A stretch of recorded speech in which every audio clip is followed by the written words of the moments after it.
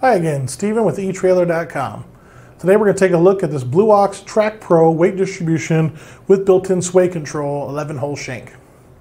Now if you're not familiar with what a weight distribution is or does, it basically distributes your weight of the trailer over the axles of the tow vehicle and the trailer. It's going to help give you a level and stable ride when towing, and you're going to maintain better control of your vehicle, thus avoiding trailer sag and also excessive wear and tear on your tires. Now this particular system does have a built-in sway control system, which is really nice.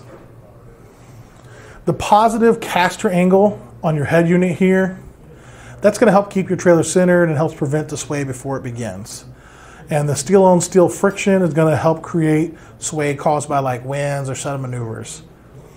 The head unit is already angled from the manufacturer. It's built into the design whenever they made the steel and put it in place and everything. A lot of systems out there, maybe you have to add some washers down in here to get this tilted back or whatnot to the correct angle. You don't have to worry about that with Blue Ox. They've already got it set up for you from the factory. It's a real easy, simple design to use.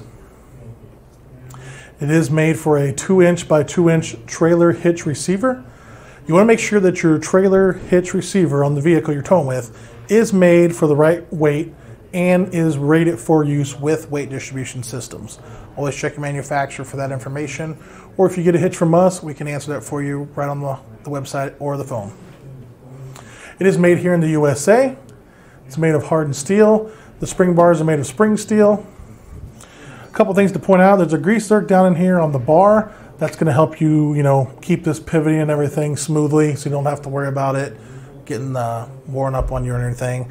It comes with spring latch pins. Does come with your hitch pin up here as well. Now as far as rise and drop from level, you can do a 3" drop, or you can flip this shank over and then you can mount the head back on it, and then you could do a 17" rise. Now as far as installing this on your camper, trailer, or whatnot, from the center of your ball, you want to measure out on the frame on both ways. And in this particular system, you can go back between 20 and 25 inches. So that's your sweet spot. Don't ever try to make it fit less than that.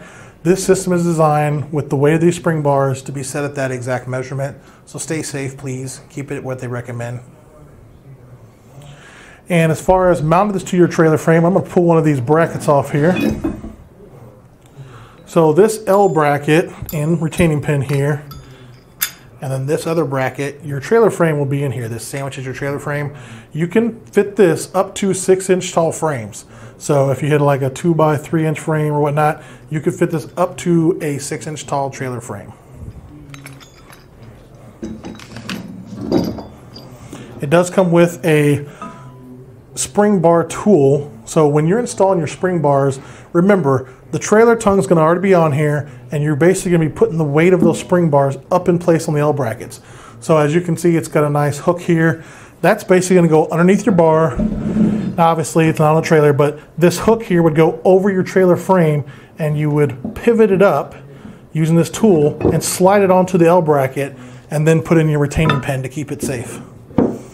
It's going to come with two D-rings or links here that you can tighten up. Those are going to be on your safety chains.